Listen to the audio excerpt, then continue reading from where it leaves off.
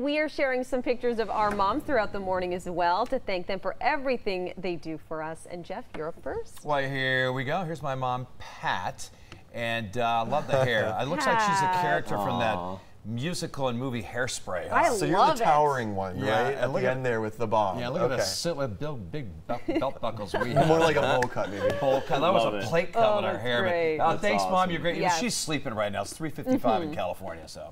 All right, I am up next. This is me and my mom. This is last fall, actually Thanksgiving weekend. She came to visit and stayed the whole weekend, and I took her all around Portland, and we took this nice picture in front of the lobster trap tree near the Regency. We just had so much fun and love adventuring with you.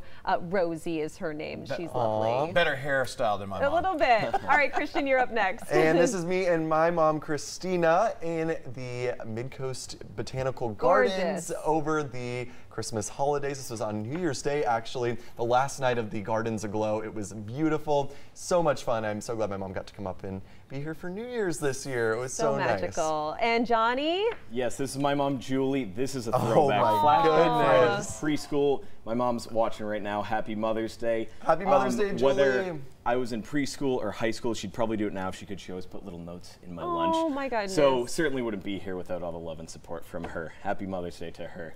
And lastly, from our producer, Kevin, this is Sue and Grace, or better known as Mom and Nana. Look at this group. They both live in Connecticut, but are big fans of Good Day Maine. A very happy Mother's Day to all of our moms and yours. Yeah, Mother's Day, Mom.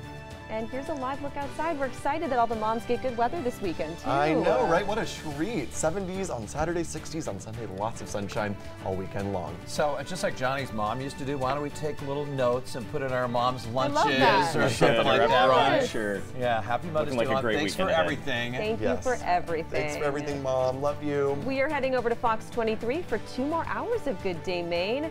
Have a wonderful day. Well, not thanks for that ugly haircut I had, though.